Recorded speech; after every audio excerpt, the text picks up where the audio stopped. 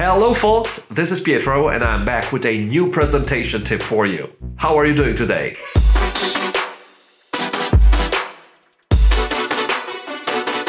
By the way, after rewatching my last video where among other things I was talking about audio and video quality, I realized that my audio quality wasn't that super outstanding after all. And so I took to heart the last tip of that last video and invested in a new microphone, which is up here.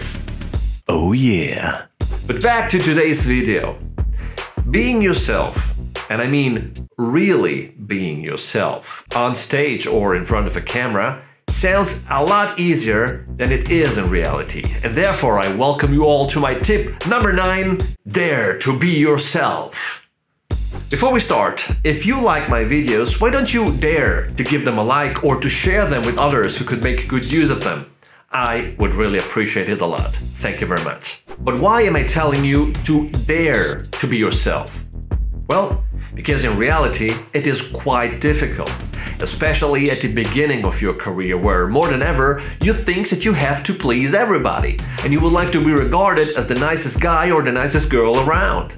Don't get me wrong, you should be nice, you should be pleasant, you should try to please your current or potential customers, but not if that requires you to start acting, to start playing a character that in reality you're not. Sure, if you, for example, fake interest for a specific topic, or if you alter your personality hoping to delight a decision maker, or an agent, or a recruiter, or an event manager, or a director, well, that might get you the one or the other booking, but A, you won't feel comfortable, B, it will cost you a lot of energy, and C, sooner or later people will notice.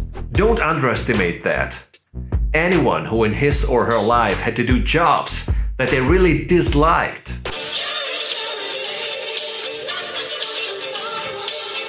or anyone who at school had to study a subject that really sucked. Wait, I got it. The square root of the third power of the hypotenuse divided by the integral of the logarithm of number I is equal or greater than x. X? What the f is x? Knows how it feels. You just want to get out.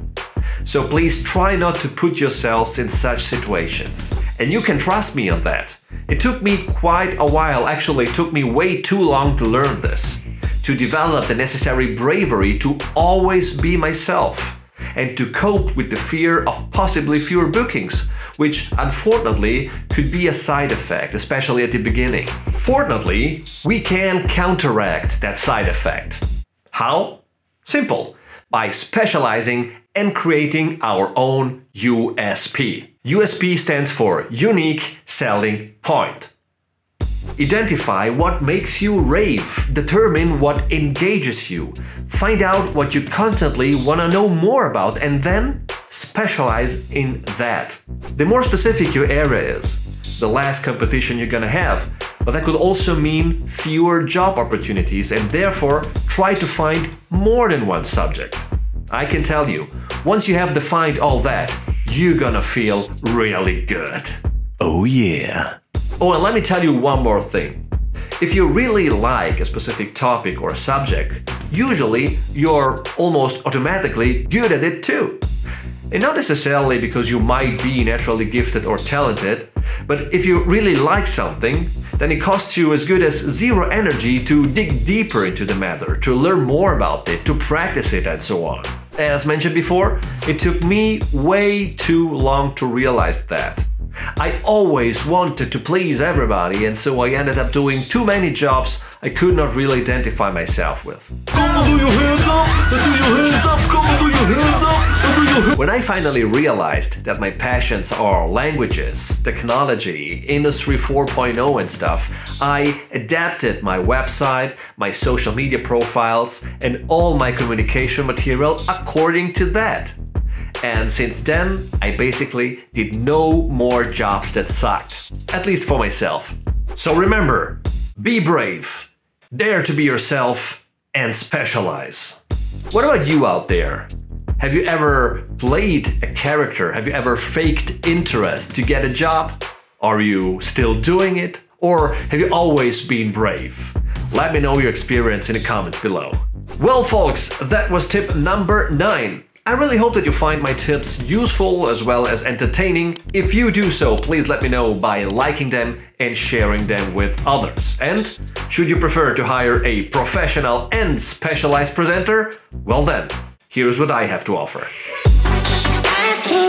We will address today's topics in a lot. Tendenze beschleunigen Entwicklungsprozesse. Vi ricordo i nostri hashtag per i vostri contributi tipologia completamente nuova e rivoluzionaria. Cette année, nous avons un événement hybride.